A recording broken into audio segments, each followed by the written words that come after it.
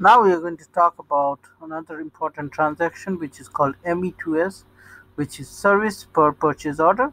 So if you double click on it, okay, so it will tell you what are the services that are created per purchase order. Okay, so it's the service tab that gets created when the item category is D. You have this. So this is running. If you see, this is the program name that is running. Probably I'm the first one who is running this in this system. So whenever it takes time to run, basically it's happening because it's because I'm running for the first time. Okay, when this compiling happens.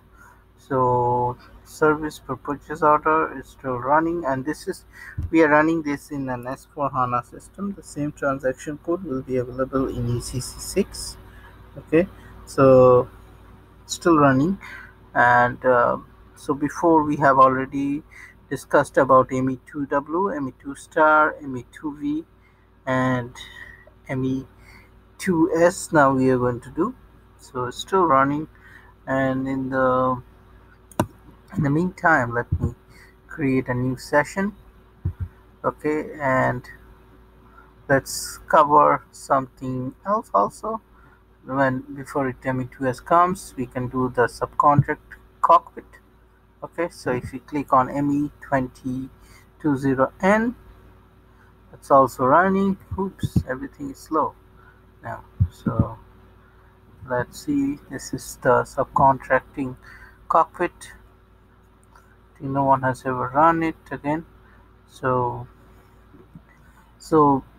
let's see. So generally, how you know a transaction, all the report starts with ME, because what you do is you get a sample like ME23N, which is for purchase order. So if something starts with ME for purchasing, then others will start with ME also. So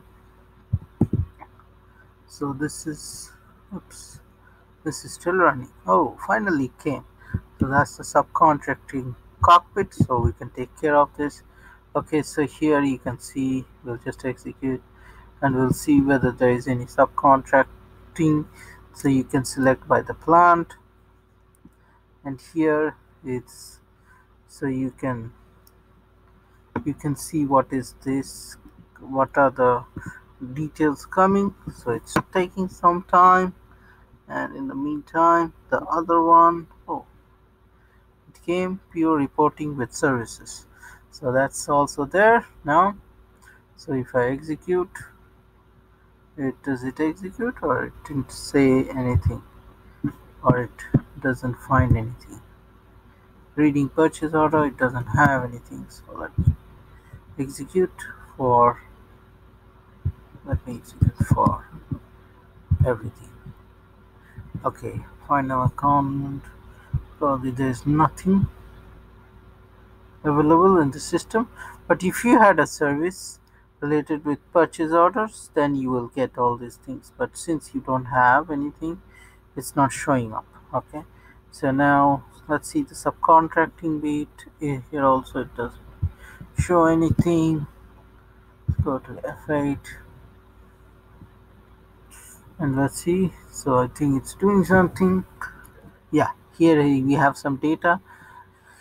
So here you can see these are the different subcontracting cockpit. So what you can do, you can click on the drill down and it will open up all the stock details. Okay, so if I double click on it, it will, doesn't take me anywhere. Does it take me anywhere? No, it's a drill down report, so it doesn't take me anywhere. So if you see, this have stock details to each. Then we can see this one.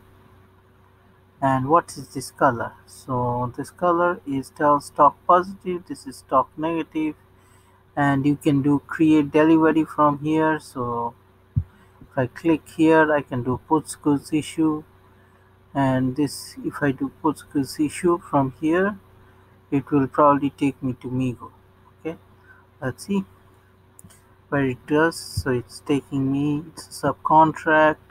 From here we can create a delivery, we can create the reservation, we can go to the stock overview, we can go to the stock requirements. So here if you see create goods issue, create document, you can click. So if I click on this and I click create document, it will create. Or I think it is having list incomplete, which is an error. Enter a quantity and unit of measure. So quantity, so I put 1, unit of entry, so I click create. It's doing something for sure, and it says plant and storage not defined, please check your input. So there's some config missing. Okay, plant and storage location, let me see. I can pick up storage location or not. So here I click this, click create, and possible only. Okay, the periods is messed up, so can I put a different period? Let me see. Change layout. Can I change the date? Probably I can. Let me close this. And here we have a date somewhere. No. So, but if I click on the create delivery, I can. Yes. So you can adjust. So it can create a delivery, but the date is the problem because the periods are closed. That's the problem.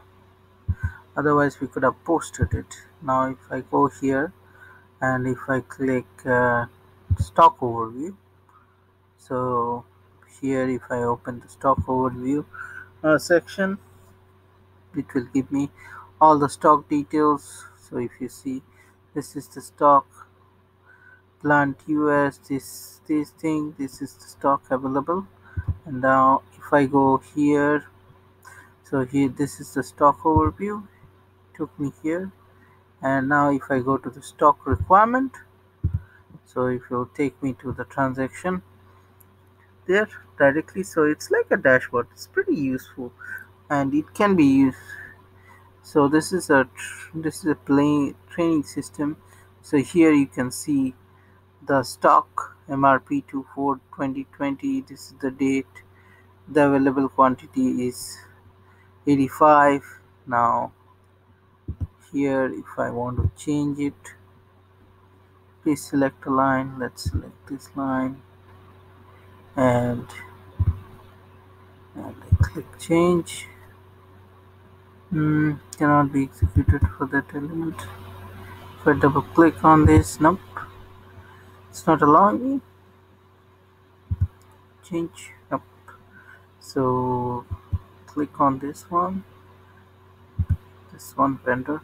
So it gives me the vendor, it gives me the customer. No customer found for this MRPL. Show overview tree. Let's see.